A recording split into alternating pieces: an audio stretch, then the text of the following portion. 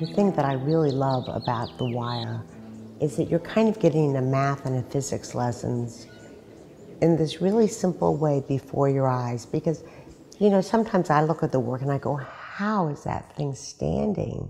My own work, and then I go, look at the wires. Oh yeah, that one's going here and that one's going there.